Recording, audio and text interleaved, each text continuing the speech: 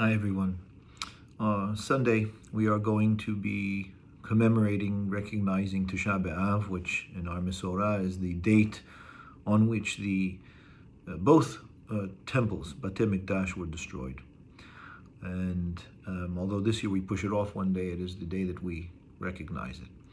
And it's important to remember many things on that day, but this is one that I would suggest that we can keep in mind.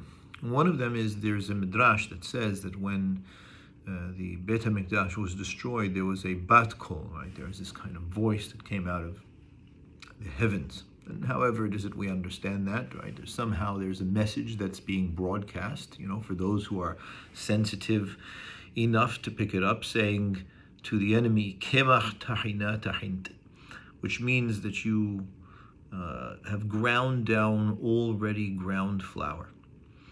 And that is another way of saying that whatever it is that you think you destroyed was already pretty much destroyed by the time that you got there. And those indications are very harsh, because what it means is that the Jews had already allowed for the deterioration to reach dire levels. And what that means is that we had reduced ourselves. We had allowed for ourselves to deteriorate and lost our luster and strength as a people.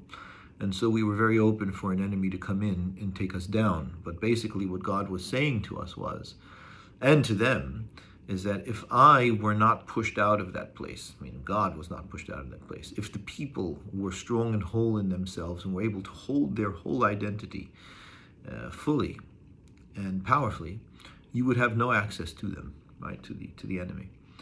And that is something that I think is very important for us to remember, that one of the things that we recognize on Tish'a B'Av is what is missing from us. What do we as a people not hold or not retain? What do we not have with us? And what is important for us to be able to have as a people in order to be able to be strong?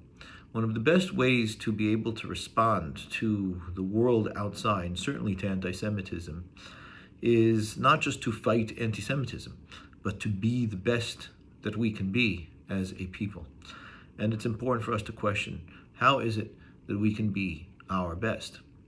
And what is it that we are missing? So on Tish'a B'Av, we pause, we sit on the floor, we allow a certain level of deprivation so that we don't get distracted, and we think about what is it that the Jewish people are missing, and what is it that the Jewish people require in order to be able to be their best, right? To be at the top of their game.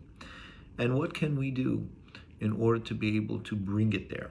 What are we able to do in order to be able to bring it there? And you know what that might be in some very local levels? It could just be deciding to attend synagogue more often. It could be that we decide to study more. It could be that we recognize that we have 3,000 years of history on our shoulders, and that is not a burden but a crown, and that we choose to recognize that as part of our own identity and to integrate that into our identity. It makes us stronger as a people when we can do things like that.